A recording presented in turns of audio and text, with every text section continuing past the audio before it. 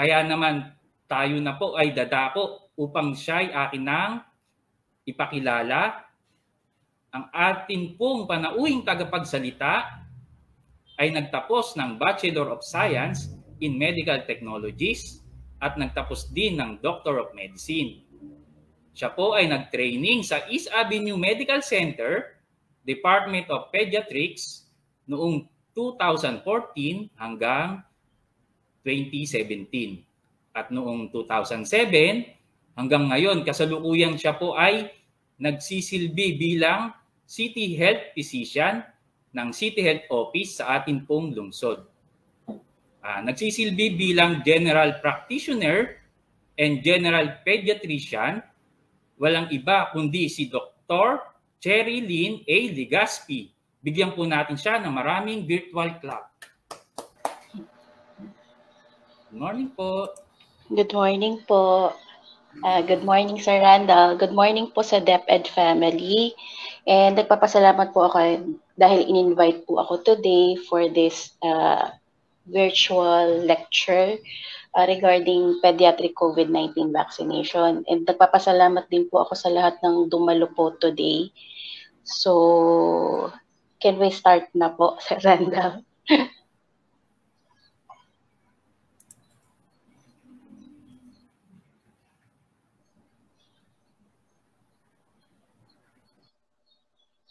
So magsimula na po tayo. Again, I'm Dr. Legaspi from the City Health Office. So, simulan po natin kung ano nga ba ulit ang COVID-19. So, COVID-19 is an illness caused by severe acute respiratory syndrome or SARS-CoV-2. Sa Estados Unidos and sa buong mundo, fewer cases ang nakikita na COVID-19 sa bata kumpara sa adults. So, first slide pa lang tayo, sir. So, whereas children comprises about 22% of the US population, more than 15% of all the cases of COVID-19 reported to the Center for Disease Control and Prevention were among children. So, sa bata, karaniwan po dito ay mild at ang paggaling po nila ay supportive care po lamang. So, next slide. Ang sakit na ito ay na-discover sa Wuhan, China noong December 2019 at mula noon ay kumalat na sa buong mundo. Ang WHO ay nagdeklara ng global pandemic noong March 11, 2020 and as of October 28, 2020, 44 million na po ang nakumpirmang may COVID-19 at 1.1 million dito ay namatay globally. So, paano nga po ba nakakalat ang COVID-19? So, it is a highly infectious virus. Lubha po itong nakakahawa. Ang main routes of transmission ay through respiratory droplets. Kaya yun ang rationale kung bakit kailangan po nating mag-mask. And contact with respiratory secretion and saliva, aerosol particles may be another possible mode of transmission. So SARS-CoV-2 can remain viable on various surfaces for hours to days. Although transmission is much more common through respiratory droplets than fomites. So unlike ng ibang virus na nawawala siya in few hours, ang SARS-CoV-2 daw po ay mas matagal na tumatagal sa isang kwarto, lalo na po kung ito ay nakasarado. Fecal shedding has been detected for several weeks after diagnosis, which has led to concerns about fecal oral transmission. So ang iba dito ay nakikita rin daw po sa dumi ng tao. So next slide. This picture is from Salvation Surveillance and Analysis of COVID-19 in Children nationwide. So as of September 30, 2021, 1,811 cases of COVID-19 na po ang nare-report sa Pilipinas. 56.5% dito ay mga lalaki at 43.3% ay babae. So lahat ng age group po ay naaapektuhan, pero mas nakikita po ito sa edad 1 to 5 years old and 11 to 15 years old. Ang outcome, most of them recovered, which is 81.1%, 8.2% died, and 10.7% is unknown. Most of them are hospitalized, so 88.7% po rito ay nauospital at 11.3% lamang ang nagagamot as outpatient.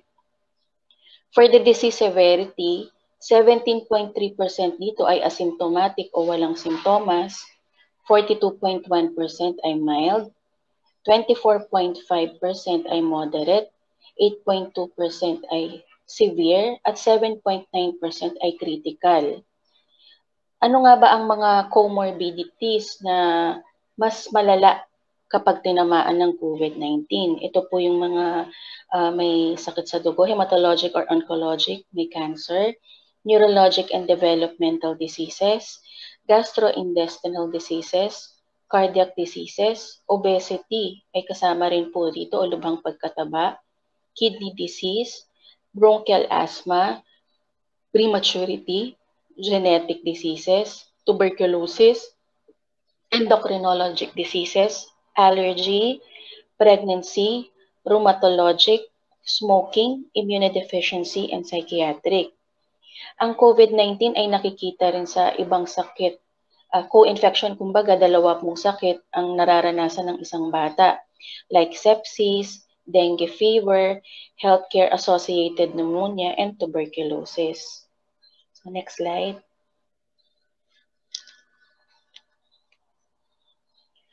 Clinical manifestation. Ano po ba ang mga nararamdaman ng mga batang may COVID-19? So, 82.7% po sa kanila ay symptomatic o may simptomas at 17.3% lamang ang walang simptomas. So, pinaka marami pong nakikita ay 57.2% dito ay may lagnat, 43% ay may ubo, at 29.4% dito ay may sipon. Ang iba pa pong simptomas ay walang ganang pagkumain, hirap sa paghinga, pagsusuka, pagtatae, pananakit ng tiyan, kumbulsyon, pananakit ng lalamunan, pananakit ng katawan, walang panlasa at pangamoy, sakit ng ulo at mga rashes. So karaniwan sa mga batang may COVID-19 ay abnormal ang chest x-ray. 73.7% dito ay hindi nangangailangan ng oxygen, habang 26.3% naman ay kailangan ng oxygen. Pero makikita natin sa nangangailangan ng oxygen, 34.9% dito ay intubated. So sila po yung may mga severe COVID-19. So the rest po ay management na po ito. So next slide. So according to CDC of United States, COVID-19 cases in children can result in hospitalization, death, and long-term complications such as long COVID. So nakikita rin po natin ito sa matatanda. Minsan po ang COVID, ang simptomas po nila tumatagal hanggang 2 buwan. So the spread of Delta variant resulted in surge of COVID-19 in children throughout summer. So during a 6-week period in late June to mid-August, COVID-19 hospitalization among children and adolescents increased 5-fold. So vaccination, along with other preventive measures, can protect our children from COVID-19 using the safe and effective vaccine already recommended for the use in adults and adolescents in the United States. So dito po sa Pilipinas, nakita rin po natin ang pagtaas ng COVID-19 sa mga bata noong nagkaroon na po tayo ng Delta variant mula July. So sa ngayon, maganda naman po at bumababa na po. Similar to what's seen in adult vaccine trial, vaccination was nearly 91% effective in preventing COVID-19 among children. So in clinical trials, vaccine side effects are very mild and self-limiting and similar to those seen in adults and with other vaccine recommended for children. So anong most common side effect? Usually sore arm po, masakit yung site kung saan binakunahan. Pero katulad sa mga matatanda, pwede rin po silang ranas ng flu-like symptoms like ubo, sipon, lagnat, pagtatae. Pero po ito ay very self-limiting at supportive care lang po ang kailangan. So next slide. So according to Pedia Infectious Disease Society of the Philippines, the FDA has approved the use of Moderna and Pfizer in adolescents. So sa ngayon, ongoing na po ang pagbabakuna sa buong Pilipinas. At ang ginagamit nga po natin ay Moderna at Pfizer para sa may edad 12 to 17 years old. Next slide. So concerns regarding the safety of the mRNA vaccines has been raised. However, benefit outweighs the potential risk. In an interim analysis of surveillance data of mRNA COVID-19 vaccine, incidence of selected serious outcome was not significantly higher 1 to 21 days post-vaccination compared with 22 to 42 days. So talaga pong napaka-mild lang po ng side effect sa mga bata at karaniwan naman po itong nakikita kahit anong bakuna po ang natanggap natin. So next slide. A systematic review of 42 studies, which included 9,353 children, were evaluated for the risk of COVID-19 infection with pre-existing condition and reported that children with pre-existing condition are 1.8 times more likely to have severe infection and require intensive care. Children with pre-existing condition is 2.8 times more likely die compared to children without pre-existing condition. So ano ba yung mga comorbidity na ito or pre-existing condition ng mga bata? Ito po ay obesity, chronic respiratory disease like asthma, cardiovascular disease like rheumatic heart disease, neurologic diseases, yung mga seizure disorder, immune disorder, metabolic diseases, hematologic diseases with cancer. Additionally, 5 children had renal disease, 2 had GI comorbidities, and 71 children had other conditions. So childhood obesity was found to be likely associated with worsened prognosis. So malala po yung mga batang may mabibigat na timbang. So these above conditions are similar to the A3 category of the Department of Health. So katulad din po ito ng A3 category ng matatanda. So next slide. The PPS and PIDSP recommended that older and more vulnerable age groups should be still prioritized in the vaccination rollout with an equitable distribution among different regions of the country. So priority pa rin natin is yung mga matatanda, lalo na po yung mga senior citizen at may mga sakit. So once the whole country has a sufficient percentage vaccinated in the priority adult group, children 12 years old and above may be considered for vaccination. The vaccine rollout can be initiated in high transmission areas and should prioritize the adolescents that are qualified in the A3 and A1 category. So sa Bulacan po, particularly sa Nasa Del Monte, Bulacan, 65% of the adult age group are already vaccinated. So kaya po pwede na po talaga tayo mag-start. Actually, nagsisimula na po tayo ng bakunahan sa mga adolescent, ages 12 to 17 years old. So next slide.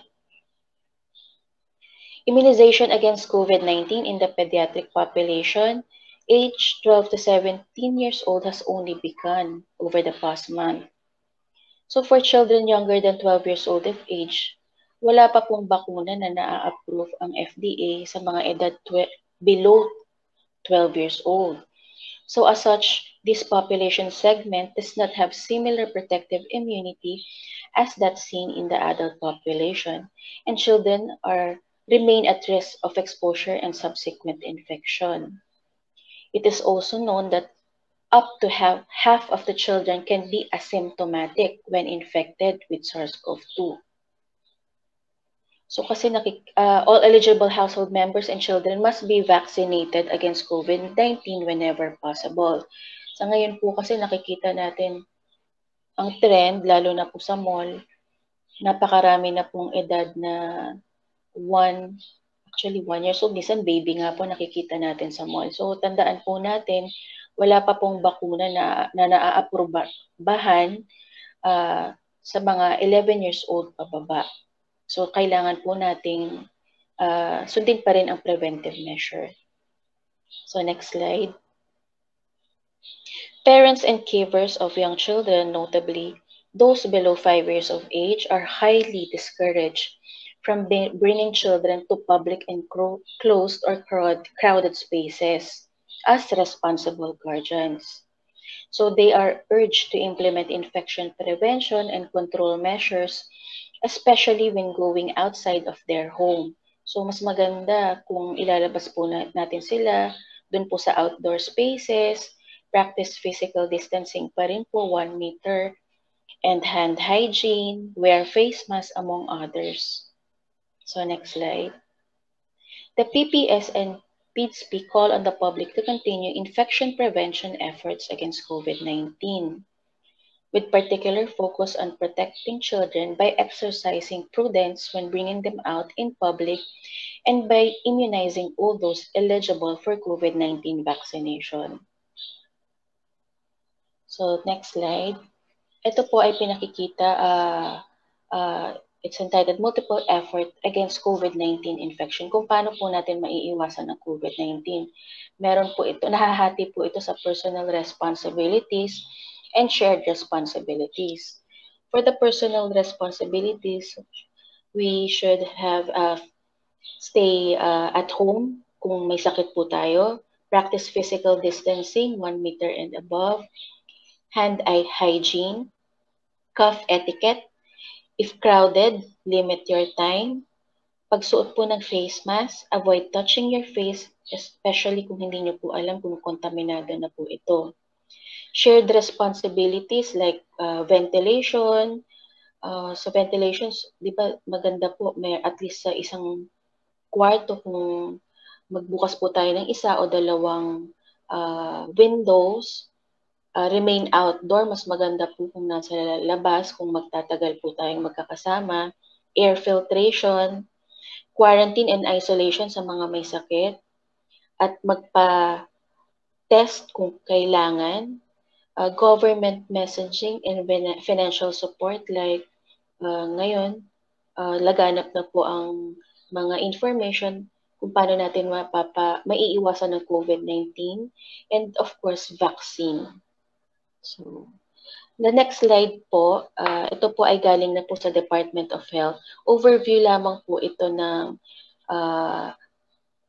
guidelines regarding pediatric COVID vaccination sa Pilipinas. So, IATF Resolution number 141 states that beginning on October 2021, the vaccination of pediatric population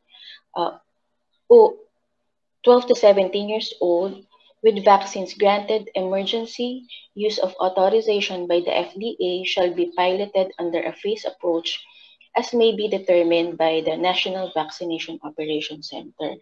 Next slide. So ano nga ba ang rationale kung bakit natin kailangang implement ang pagbabakuna sa edad 12 to 17 years old? Number 1 is higher risk for COVID-19 infection in pediatric population with medical condition.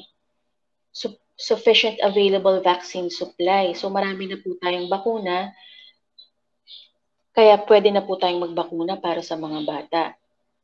Facilitate the opening of school and improve educational experience of adolescent.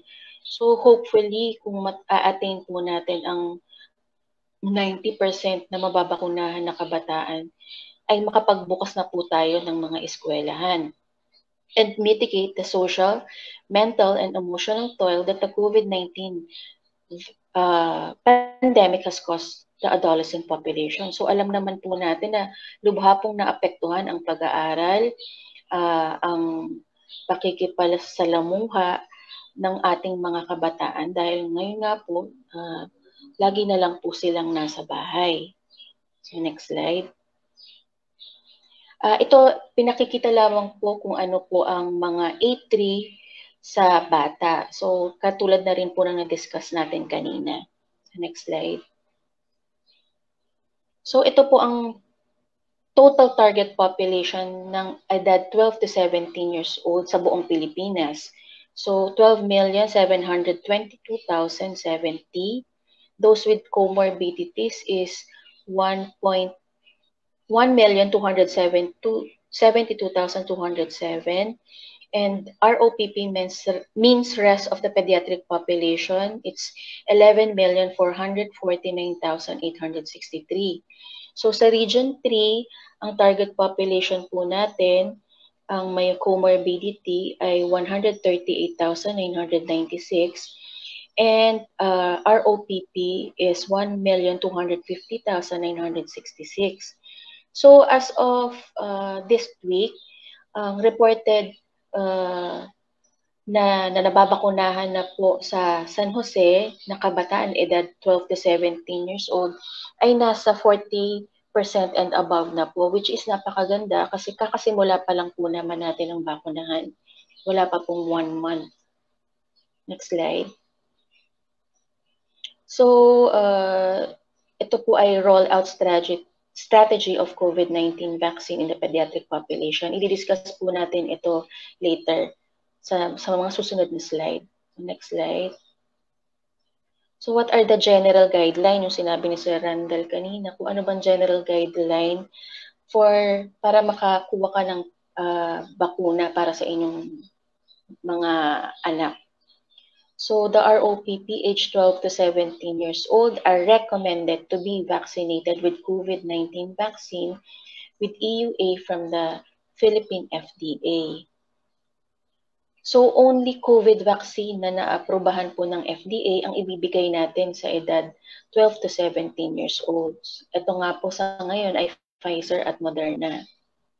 So the COVID-19 vaccine process, katulad po ng matanda, nandun po ang registration, screening, counseling, vaccines recipient reporting, and monitoring of adverse event.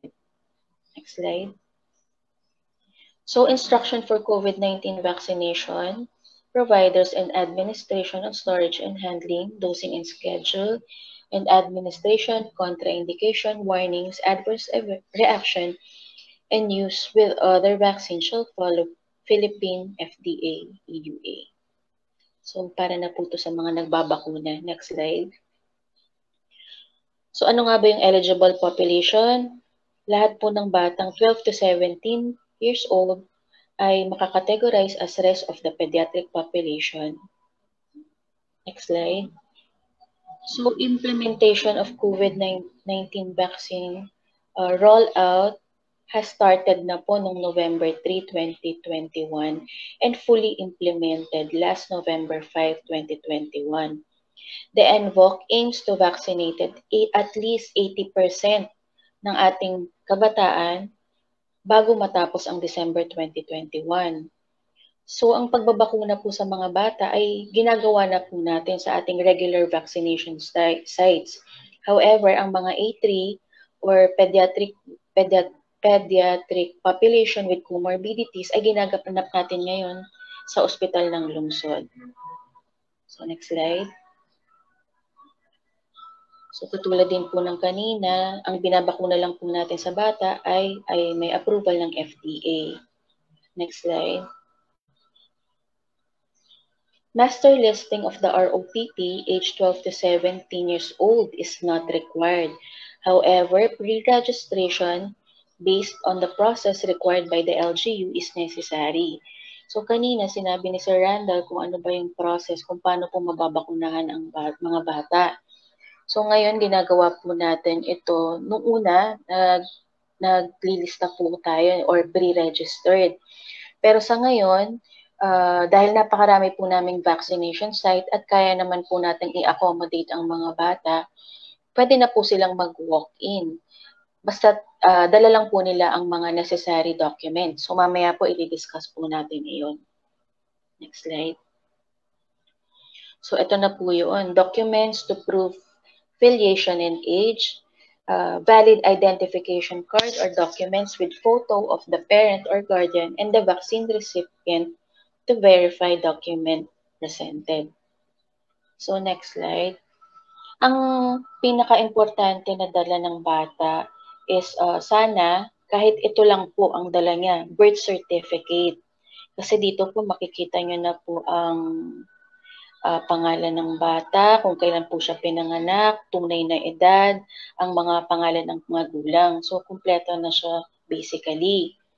So, para po sa mga secondary documents, yung mga iba pang pwedeng dalhin, is authenticated medical certificate. Ito po ay para sa may mga A3 or comorbidity. Kailangan po nila ito sa ospital bago bakunahan ang bata na pinapayagan na po silang pabakunahan ng kanilang mga pediatrician. Pwede rin po ang baptismal certificate, school ID, mga PhilHealth, SSS or GSIS, insurance policies pwede rin po. Next slide. So, barangay certificate, minsan po itong hinihingi namin sa mga batang abandoned na or namatay na po ang parehong magulang. Ito po ay pinipirmahan ni Kapitan na magkakaroon siya ng isang legal guardian na tumatayo na pong nag-aalaga sa bata. PWD ID pwede rin po. So, next slide. So the vaccine recipient shall be accompanied by a parent or guardian at the vaccination site. So dapat po may kasama ang bata, hindi pwedeng siya lang. So ito yung mga documents na diniscuss natin kanina, kailangan po dala po nila. So ano ba yung mga dapat kasama ng bata? Sino ang pwede nating tanggapin? Pwede naming tanggapin as guardian. Next slide na po. So, unang-una, syempre sana magulang. Kung wala po ang magulang, yung iba po nasa abroad, surviving grandparent. Kung wala pa rin po, oldest brother or sister over 21 years old na fit para maging guardian ng bata. So, in case of foundlings, abandoned, neglected, or abused children, heads of children's home, orphanages, and similar institution duly accredited by the TSWD. So sa ngayon, kasi dahil nagsimula na po tayo, may mga nakita po kaming problem ng mga bata. Although gusto nila magpakabakuna, wala po talaga silang makita na pwedeng sumama sa kanila. So sa ngayon po, pinapayagan na po natin ang mga tita at tito or may mga kalapit na kamag-anak like mga pinsan, basta sila ay may edad 21 years old and above, and if possible, meron po silang authorization letter, kahit po through email na may signature po ng parents or grandparents or kapatid. So next slide.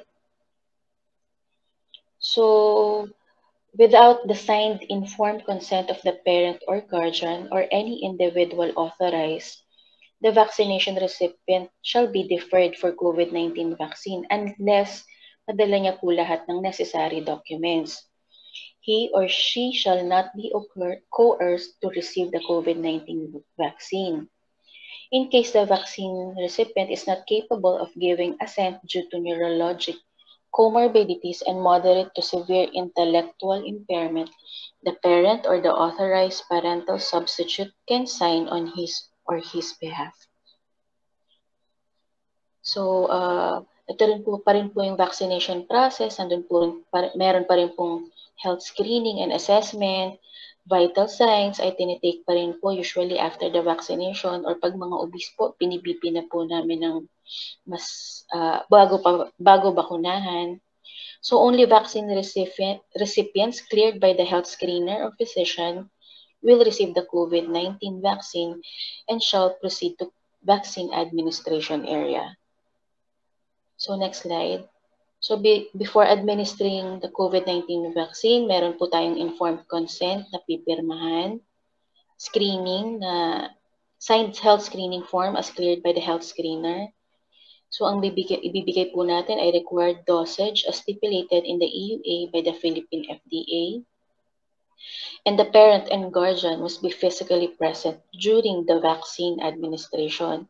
Minsan po kasi nakikita namin sa mga bata, pag natapos na po sila sa registration, iniiwan na po ng mga magulang. Pag nandun na po tayo sa vaccination or actually sa screening pa lang, wala na po sila. So dapat wag po nating iwanan ang mga anak natin hanggang matapos po yung pagbabakuna. So next slide. So after vaccination, the vaccine recipient shall stay sa post-vaccination monitoring. Dito na po sila minomonitor for 15 to 30 minutes. So next slide. So tandaan po natin, kailangan pa rin po nating i-practice ang mga health protocol like wearing face mask, at least 1 meter distance from each other, hand hygiene, and always makibalita po tayo sa development against COVID-19, and we heal as one. Thank you.